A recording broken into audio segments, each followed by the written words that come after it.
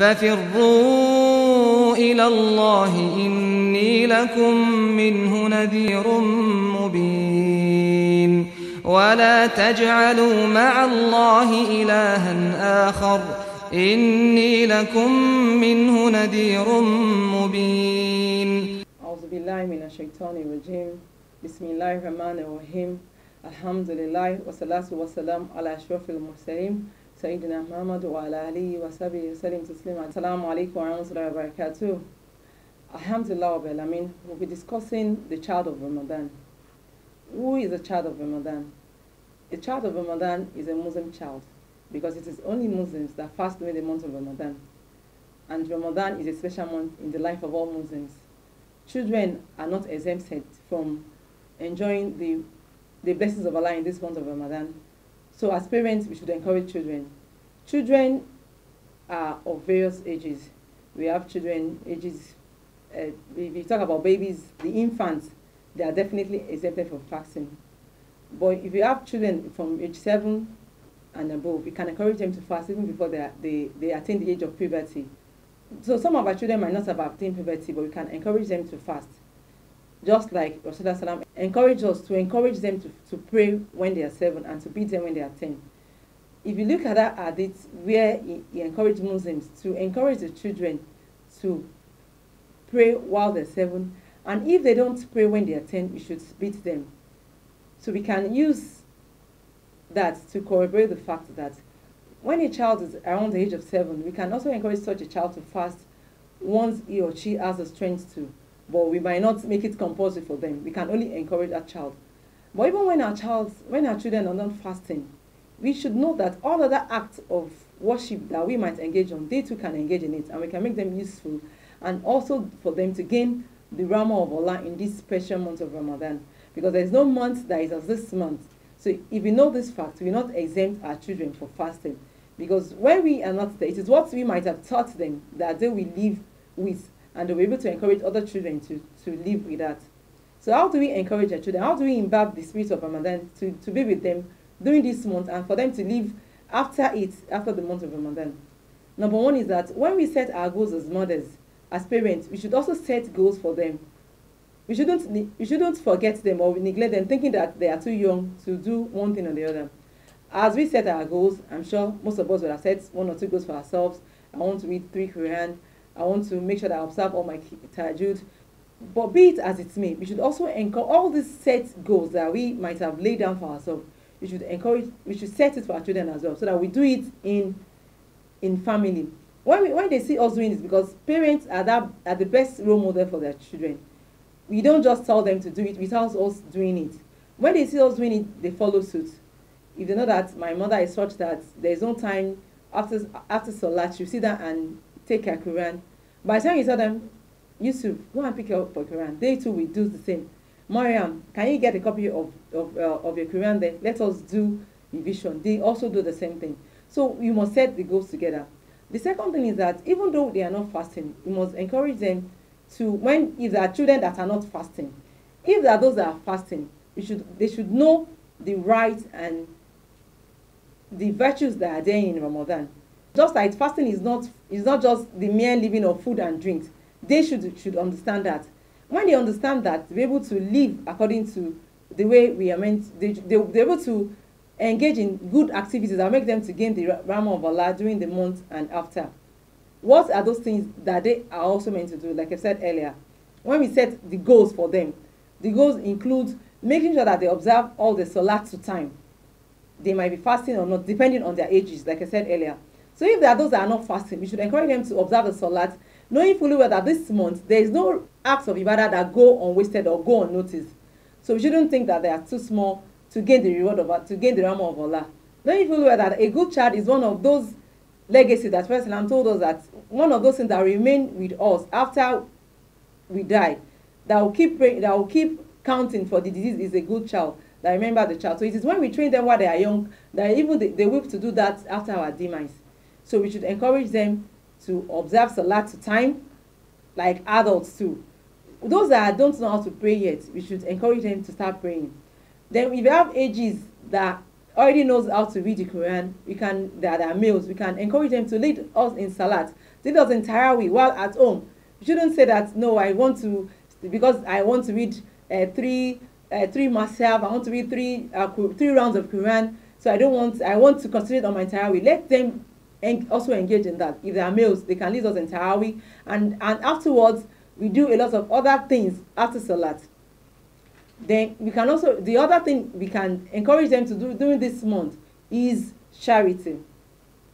We know that Islam has given priority to alms giving, and this is even in manifold during the month of Ramadan. So if we want to encourage them to do charity in this month, we can give them and tell them to give others.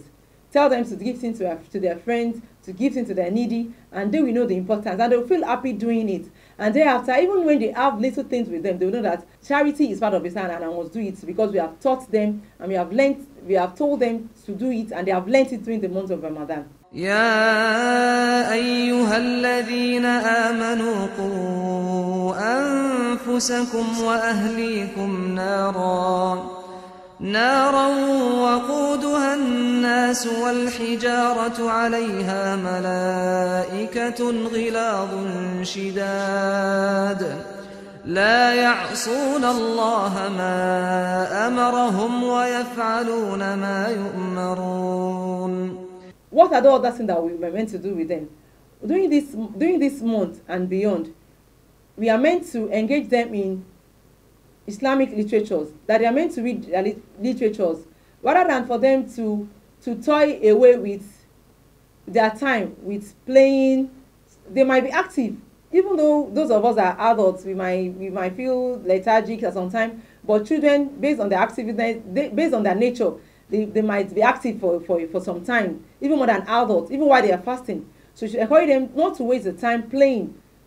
Especially when they are boys, they might want to start playing balls just to while away the time. They keep asking, Mommy, when am I going to break my fast? Rather than for them wasting their time on all those, we should also encourage them to read Islamic literatures. We read to them, and they read their own as well. And we can do the summary together thereafter. We can also engage them in meal, in cooking, in cleaning of the household. Because they are fasting doesn't mean that we should keep them idle or lazy. While we are in the kitchen as mother, or we are doing one house chore or the other, we can also encourage them to engage in it. So these are some of those things that we can encourage them to do in the month of Ramadan. We can also encourage them to learn a dua during this month. That they should learn a dua and know the meaning. Learning a dua, those dua that they don't know before, that they have not learned before. This month we can encourage them to learn more of those dua. A lot of dua abound. A lot of dua for knowledge, dua for good life, dua for protection, amongst others. We can encourage them to learn a new one and imbibe the meaning, and to teach others when they know it. So why not wasting their time? We can encourage them to learn, to be creative with their time. They can create beginning of Ramadan for them to do one or two decorations. Ramadan is a guest, and they will value Ramadan in their heart. They can decorate the household for us in case we have not done that. And if we have done that towards the end of Ramadan, we can encourage them to do Eid gift that they can give to neighbors. They can even use to decorate the house. And thereafter, they will learn that Ramadan is that special month where Muslims are blessed immensely by Allah subhanahu wa ta'ala.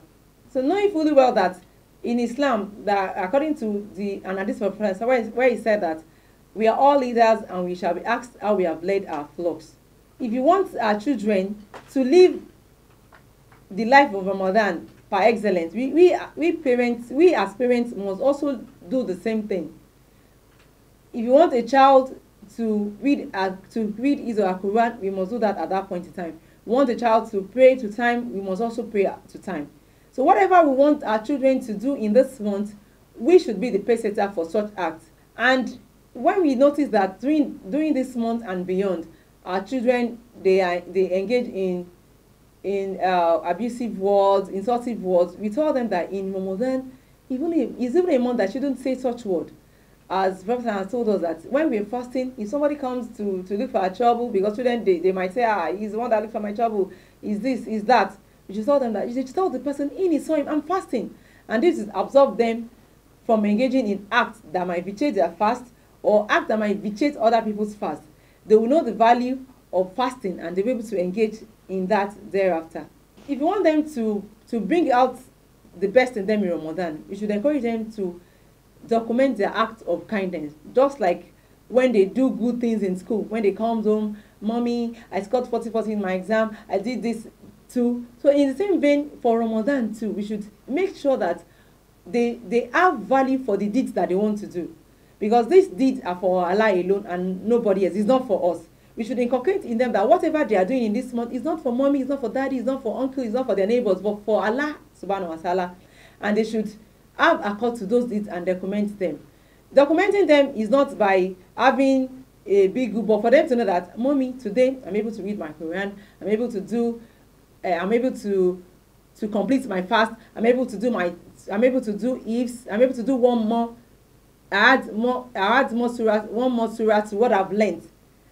And to make all these acts and many more that I might not have even stated, to make it encouraged for them, we should do it in family. When we do things with our children, the act will go a longer way for them to practice the act, even while we are there or not. But when we don't do it with them, doing it alone might not even be easy for them. So for us to have that good child that will come out of Ramadan renewed and being rebirthed, is for us to train them well, for them to engage in all these acts while in this month, and encourage them.